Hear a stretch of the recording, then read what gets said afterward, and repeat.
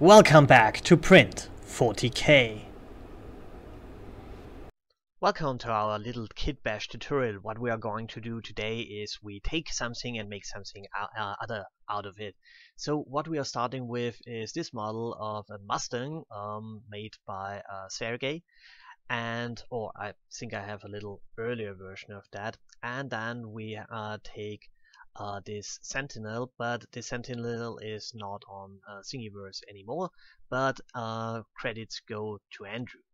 So those two things are quite different. And yeah, there is a rim that I had lying around. I have absolutely no idea where it came from, but yeah, those are the parts that we are working with today. So what we are going to do is we take this Mustang and make a 40K Mustang out of that. So, and what we are going to do with that is, first of all, we make it a little bit more beefy, because the Mustang looks way too sleek and so on. So what we are going to do is we duplicate this model with Control D.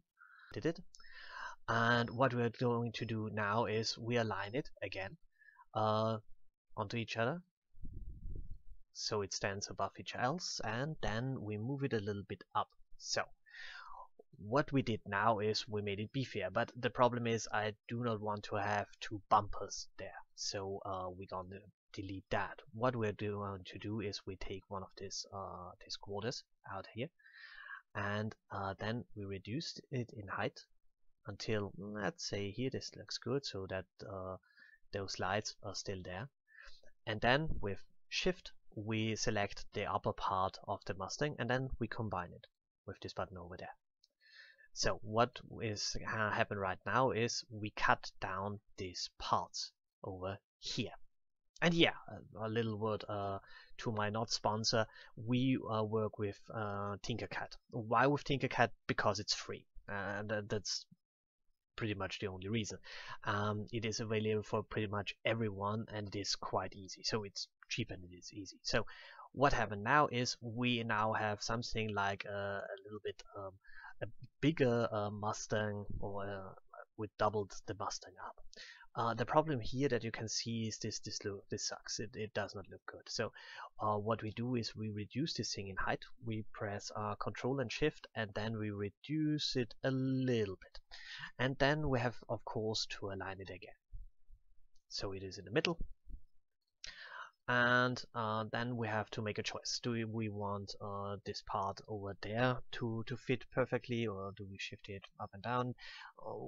You can experiment with that and try. You can stretch it, of course. You can do something like that, but yeah, you have to make some funny choices to do that.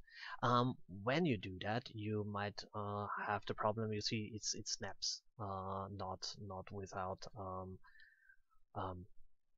There is a raster to it. You can change that. You can completely deactivate it, and then it floats completely freely. Or you work with some raster in some way. Often for those stuff, it makes more sense to work completely freely. So I'm happy with the lights, but I'm not really happy with the front over there. So what we are going to do here is we duplicate it again, and then we cut everything away from this car, except for the very furthest parts.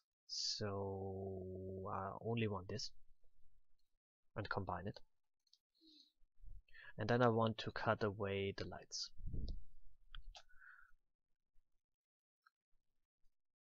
Would look something like that. And then we cut away the fender, because we don't need the fender over here. So that. Okay, looks good. And we combine it. Then we take the whole thing, change the color so we can see what happened. Make it brown. Move it in there.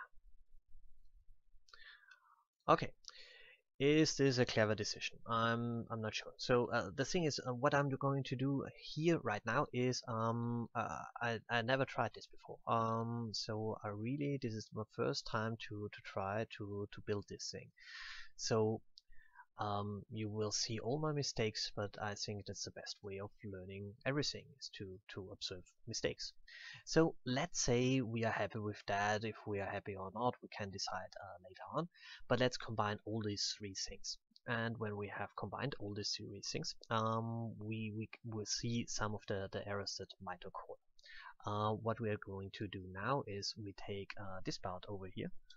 We duplicate it because we might want to have something different from this part, like the exhaust or something like that. And then we take only this part. Yeah, looks good. And combine it. And then we decide that we want to no. First of all, we duplicate this again and then we invert it. For inversion, you take just the inverted part, and take another color and move it over here. And now the wonderful thing with this technique is you have not to ask yourself what to do with the limits between the two files, because they fit, they are the same file, you just inverted one and onto the other.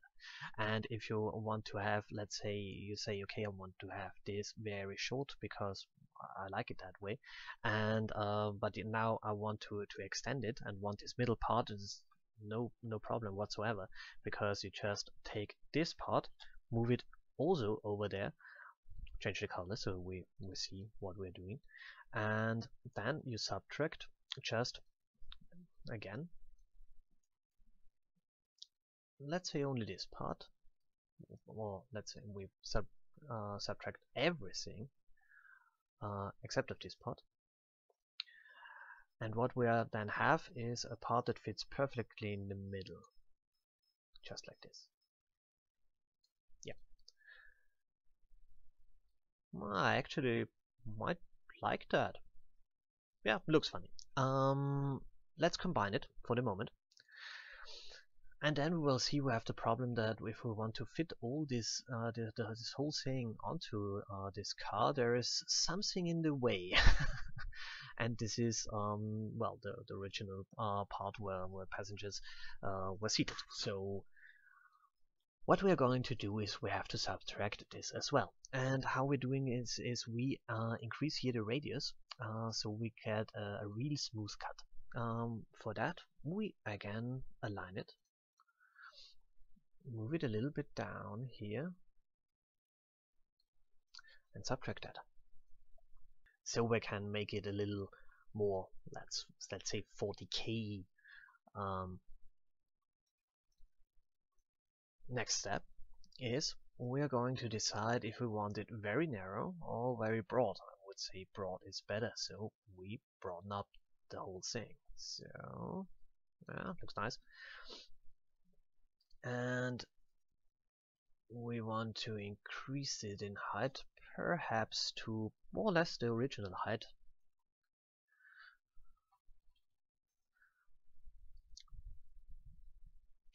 You see, I work even before this thing ended these calculations, because well, I'm quite impatient in this regards. So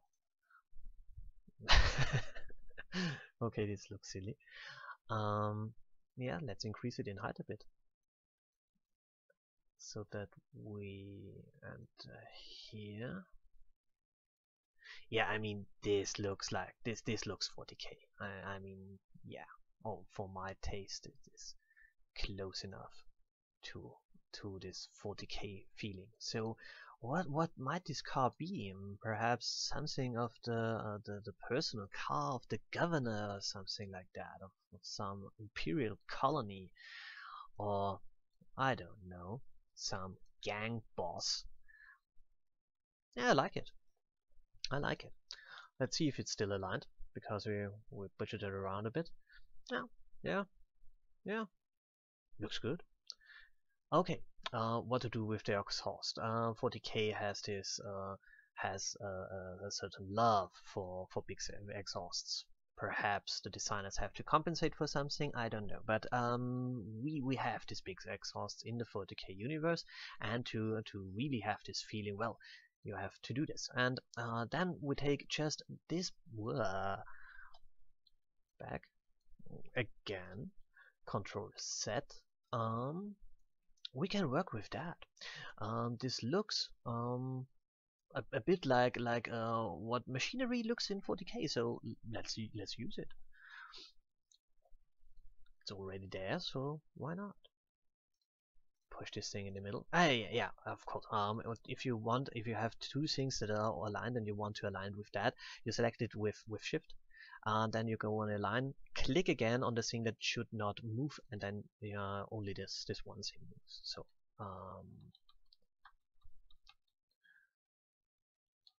we push it up.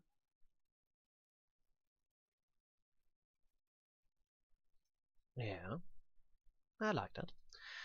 And then we put this really big exhaust over there. Again, we align it with that. Click it again. Align it. Move it down. Turn it a bit. A little bit up, I would say. Yeah, it's nice. Is this thing in the middle? Is this thing in the middle? Let's try again. Well, it should be. And this is also in the middle. And it doesn't look like it, isn't it? But yeah, it is what it is. But we don't have to. We can perfectly well put this thing a little bit ex-center. Yeah, why not? Let's look. Let's do it this way. Yeah, I like this even more. I like this even more. A little bit deeper. Perfect. Okay. Let's combine all of these things. So, next thing. The next thing is we have to have wheels on this thing. So I took one of my old bit wheels that I use quite commonly. And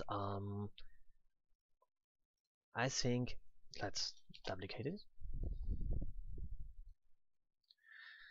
Yeah, this looks not really 40K.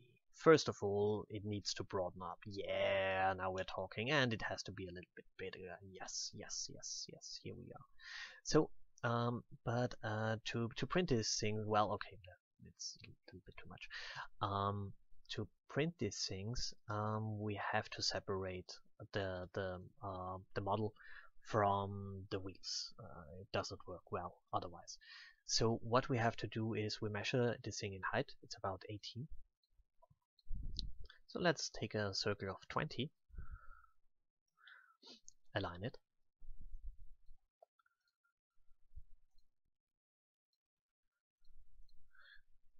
Increase the sides.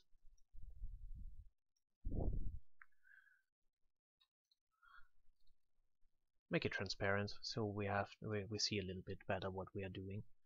And we subtract until there and do absolutely the same thing on the other side.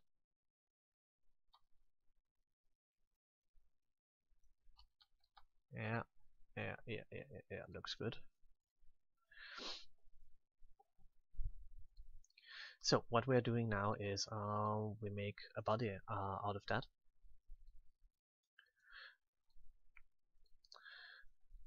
Combine it. And then align this thing to the car. And what we are doing now is we make again put it away. Yeah, of course. Next question is, do we have to have 4 wheels, or can we... What do we want to have more? I think it would look nice if this thing has more wheels. Say 6. This could look funny. Let's try this. Combine all the things, except for the wheel, of course. And what we then do with the wheel is we take this rim over here.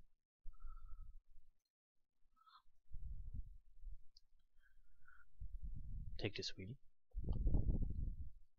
Take this rim, turn it. Where is it? Here. Make it smaller, of course. Align it.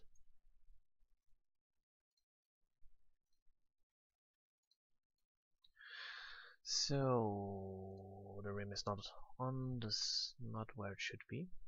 This looks better. It's a bit too big. No problem. Align it again. So it's aligned. Looks well. Looks at least better than it used to. We combine it.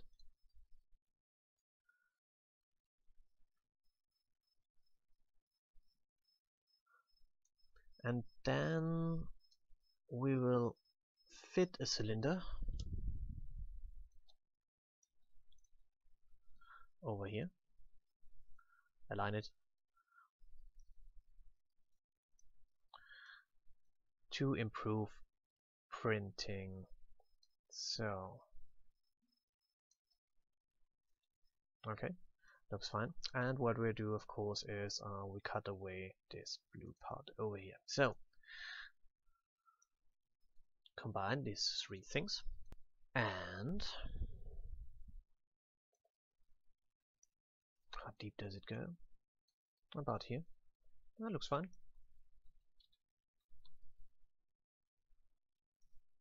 And then we duplicate it. Ctrl D. Duplicate again.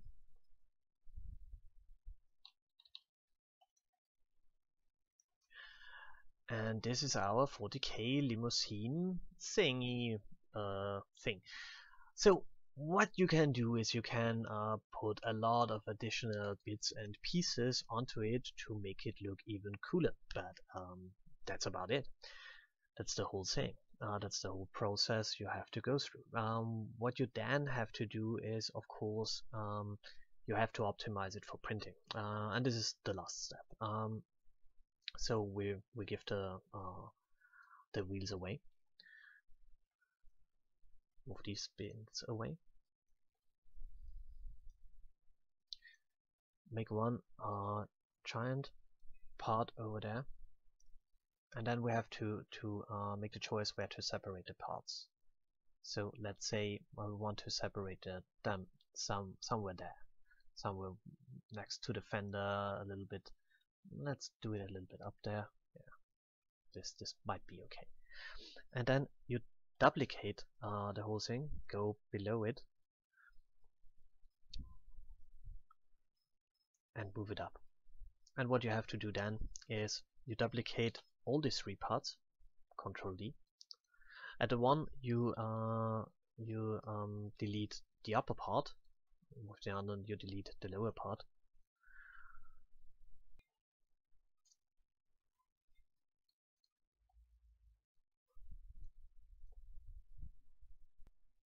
So what you are left with then is in the end these three parts. Then you just move it in the right direction.